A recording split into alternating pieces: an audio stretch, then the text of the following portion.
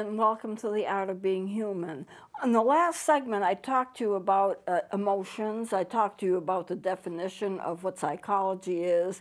And so I want to continue with the emotions today. And I mentioned to you before that emotions are actually states of being. They're not just feelings. So let me get started and do some more work with emotions so you'll understand them better. Everybody has emotions. Everybody has a lot of emotions, and we vary. We go up and down. You know, we can have days when we feel good one minute and sad the next moment, and we just go up and down with our emotions. But that's all right, because everybody has emotions, and we cannot say that emotions are good or bad. We normally think about that. If you're angry, that's bad. If you're not angry and you're happy, that's good. But we should not class emotions like that, because emotions can be physiological responses to things that's happening to us. And if we're angry, well, there are some times when we should be angry. We should be angry at bullying. We should be angry at people who hurt other people. There is a definite reason to be angry. And the Bible even says, be angry, but sin not. In other words, learn how to handle your anger. But it's not necessarily bad to be angry. Emotions are not the same as your character and your disposition and your personality. Your character, your disposition, your personality, these are more deep-seated. You know, when you're talking about emotions, emotions are temporary. Emotions come and go. I can be happy at one moment. I can be sad the next moment. I can be really joyous about something and yet be angry about something on the same day, sometimes the same minute. This is typical. This is just human behavior, and this is just typical. But, you know, when you're talking about disposition, this is what you usually are. Are you usually good to people? Are you usually nice to people? Are you usually presenting yourself in a certain kind of way that they can depend upon because they know you're going to be in a certain way when they see you? You're always pleasant, or you're always nice, or you're always angry, whatever it is. That would have to do with your disposition. Your character is the deepest part of you, in a sense. What are your morals? What are your moral basis? What do you believe in? How do you treat people? You're going to treat people the way that you believe. If you believe that people are worthy of respect, no matter who they are, no matter what their problems are, then that's a part of your character, and you're going to behave that way toward people. So people get to depend upon you to behave in a certain kind of way. I know it's important for therapists to have a way about them so they present themselves in a certain way. So no matter when a person comes in for counseling or how often you see that person, and you may see a person for a very long period of time, they can always depend upon you to be the same in the way that you react to them, the same in the character that you show, the same in the compassion that you show. And even though you may be confrontive toward them sometimes, because sometimes they need that, your character doesn't necessarily change. You're still compassionate. You're still interested in them. You still are warm toward them. And a good therapist will be that way. They're not changeable. Now, the value of that in therapy is the fact that people need to know that when they see a person who is supposed to be helping them, that they can depend upon them to be a certain way, and they can rely upon them to always be warm toward them, comforting toward them, interested in them, and that they can depend upon that, because you see, healing occurs in terms of relationships. Healing is involved with relationships.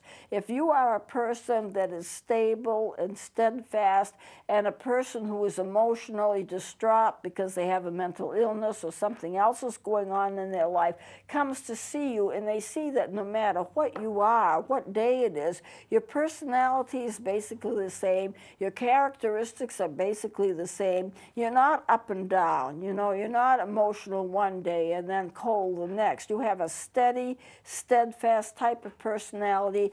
They get to lean on that. And when they lean on that, they get to develop their own character. And that's a part of the healing process. There is healing in relationships, and they always need to remember that. So if you're involved in helping somebody else, and who isn't? So I'm extending this, not just in terms of a therapeutic relationship, but if you're involved with helping somebody else, no matter what their circumstances are, you need to be solid and steady and stable so they can just rely upon you to be the same. It's like you are the lifeboat and they're reaching out for the lifeboat and they're holding on to the lifeboat. But you're there and you're steady and you're stable so they can do that. And then they grow by that and they heal by that. So part of the aspects of healing in any therapeutic relationship is that you are solid, steady, stable, someone that can be relied upon. When you say you're going to be there, you're there. You don't just suddenly not show up for appointments, and you just need to be stable and someone that can be relied upon. So the emotions here again are not the same as your character or your disposition or your personality. Personality, by the way, is the total you. Everything that concerns you, the way you act, the way you are, the way you present yourself, the things that you like to do, the things that you don't like to do, your hobbies, the things that are important to you, your belief system. It's all part of your personality. The personality is everything about you that's totally you, including your politics and everything else. That's your personality, totally you. Emotions are transitory, they're up and down, and so therefore they can't be relied upon as showing the true character of the person that you're dealing with or showing your own true character, because our emotions can become our reality. If we're hurt, if we've been abused, if we have a problem, our emotions become our reality, and we have fear. Supposing, for example, that you've been abused, and the more you're abused, the more this affects you. If you're abused once, it's bad, and there's no excuse for abuse ever. But if you're abused once, you can recover from that. But if it continues in a pattern, and most often it does, then what happens is that you develop all kinds of emotions and fear concerning the abuse. And then you get to fear your fear. Winston Churchill says we have nothing to fear but fear itself.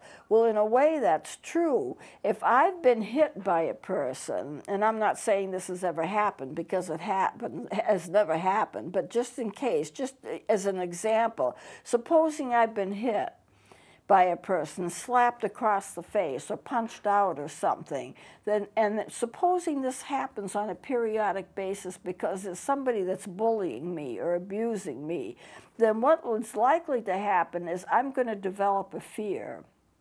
I'm going to develop a fear of that person who's doing it. I'm going to try to stay away from that person who's doing it. And then I'm going to develop a fear of my reaction, which is fear. So I'm fearful because of the abuse, and then what's going to happen to my personality? I am now going to become fearful of the fear. And what if I went into a treatment, supposing a child is abused, they may not remember the abuse, but supposing that it happened a long time ago, they remember the fear that they felt. And then they are going to develop a fear of fear. And then that's kind of a secondary situation. So when they go into counseling, what do they want?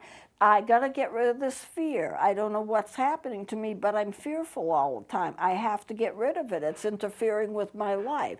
Do you know what you're afraid of? I don't know. My life is perfect.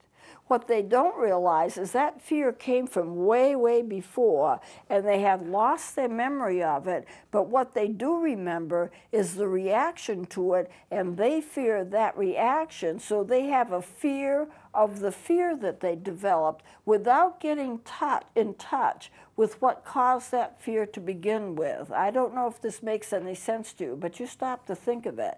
The human body is very good at forgetting things which are painful. You would think that they would remember, but they don't. We force down into our subconscious things which are painful because we don't want to remember them. It's too painful to remember them, so we don't do it. So what happens instead? Well, we go ahead and we have the reactions to what we were afraid of, and the reactions remain. And the reason the reactions remain is that it's never been resolved. So you've been hit, you've been abused, you've been bullied. Then what happens? You have a fear of all of that, but it happened at a young age. Your body does not want to remember it. Your mind does not want to remember it. You put it in your unconscious. Now, you don't do this deliberately. You don't wake up one day and say, you know, I'm going to force forget all of this.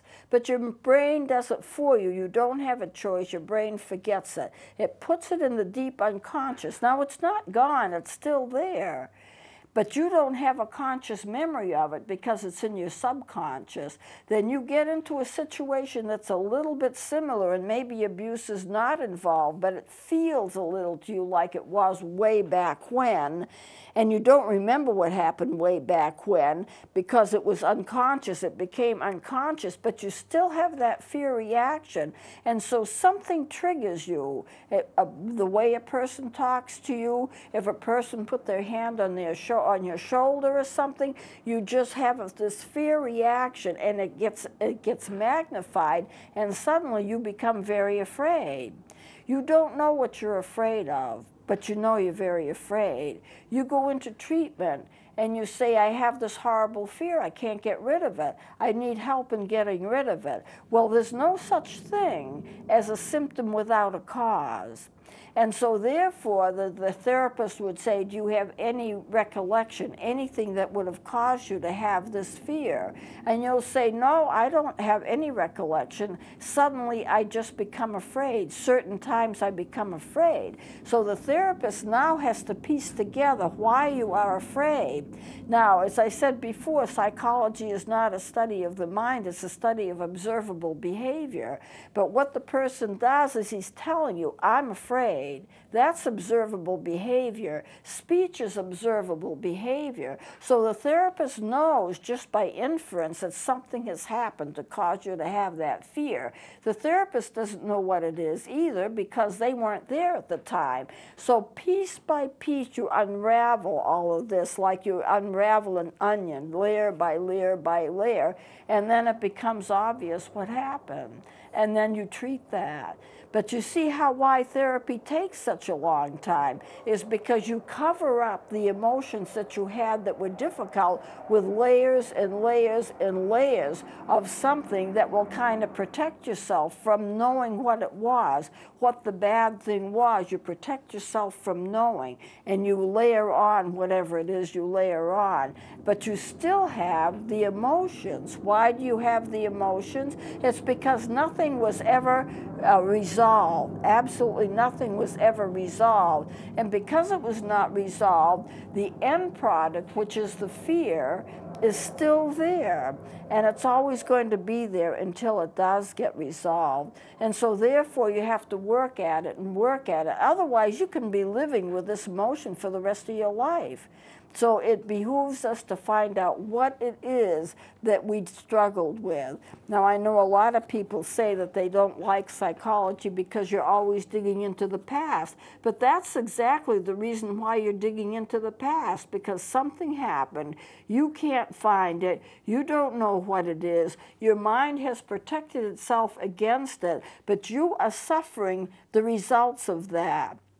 The fear results that you got at the time that the abuse occurred never ended because it wasn't resolved. So once it's resolved and you understand it and you can put it in a different perspective, then you lose that anger response and that fear response, and then the problem is over with. So it does take a long time. Emotions, we have to be careful of them, we have to deal with them, and we have to remember that's not our true character, but it's something that we deal with. with daily, and sometimes we have problems with that. Our emotions are temporary and they're transitory, and we believe that our emotions are our true selves, and our emotions are not our true selves, but they may as well be, because that's what we're dealing with in the present. When you are reliving an emotion that causes you fear, that fear becomes your reality, because all you can think about is that fear and how to handle the fear. But you know, at the same time, there's a reason for it, and you need to dig down to find it. So emotions are just a small part of your personality. I think, Rick, what we'll do is get that first chart up, and we'll go over that. I have a chart here that we'll put on the screen, and it has, I called it the cycle of fear, and I mentioned is that there's no such thing as a symptom without a cause. Something happens to you, it can happen to you once or it can happen to you repeatedly, and you react with the symptoms of fear, anxiety, or worry that it's going to continue to occur. And then the anxiety symptoms become your reality, because you look at it as truth.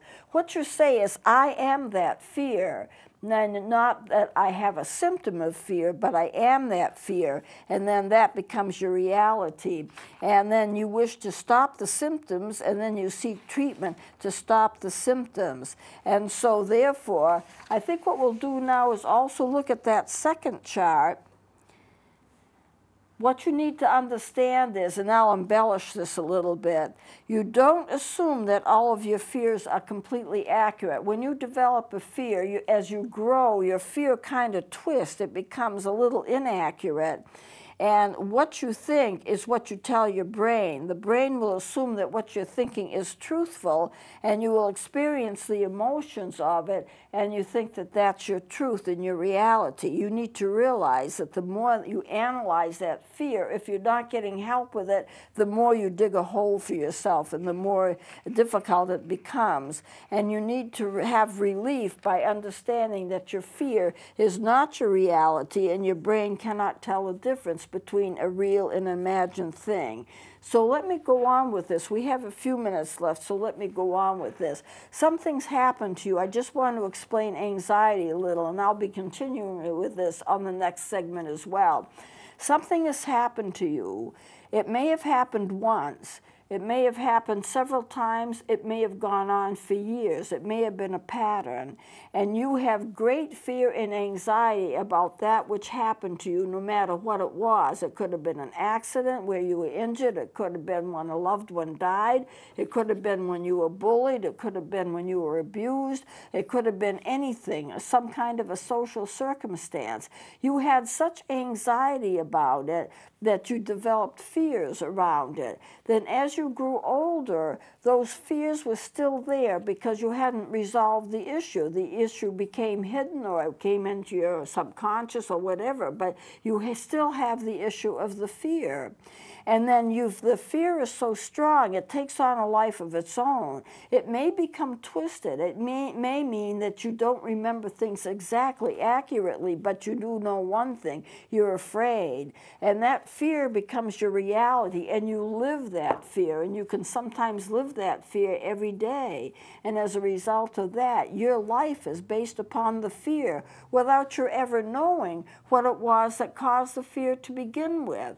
When you get to the point where you can unravel it and understand where it came from, then you can get true healing from it, because it becomes released. It's not something you're hiding anymore. It's not something that your brain is causing you to hide anymore. It's something that's out in the open. And when something is open, then the healing can begin, because then it's not a secret. You don't have to spend energy trying to contain it, trying to hide it. Your brain does that. It spends a lot of energy trying to hide things, but you no longer have to do that, because it's out in the open, and then you can deal with it. You can have people help you deal with it. You can realize that people are not judging you because you've been abused in your past, and then you can go on with life.